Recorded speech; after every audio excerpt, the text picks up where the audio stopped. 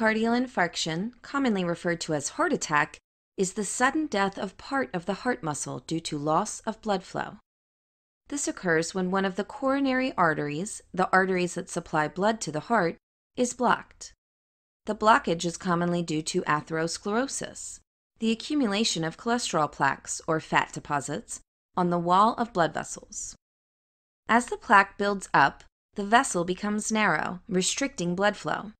Under stress, the plaque may rupture, and this may trigger formation of blood clot on top of the plaque, leading to a complete blockage. When this happens in a coronary artery, the downstream patch of the myocardium dies from lack of oxygen. Weakened heart muscle may disrupt electrical activity of the heart and subsequently cause cardiac arrest. Coronary angioplasty is a non-surgical procedure used to open narrowed or blocked coronary arteries. It can also be performed as an emergency treatment for myocardial infarction. The first part of the procedure is to localize the site of blockage. This part is called coronary angiogram. A guiding catheter is inserted through the femoral artery at the groin and threaded all the way to the aorta. The tip of the catheter is placed at the beginning of the coronary artery to be investigated. A radio-opaque dye is injected through the catheter into the coronary artery.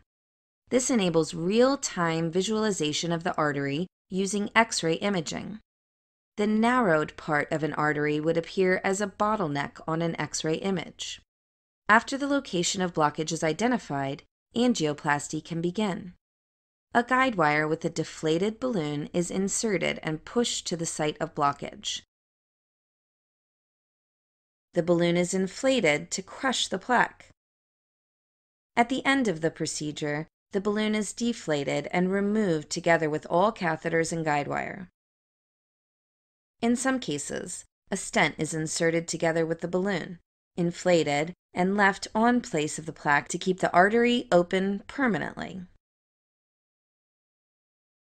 Anavara, committed to delivering quality Medicare at affordable cost, contact us to get a free estimate or a second opinion.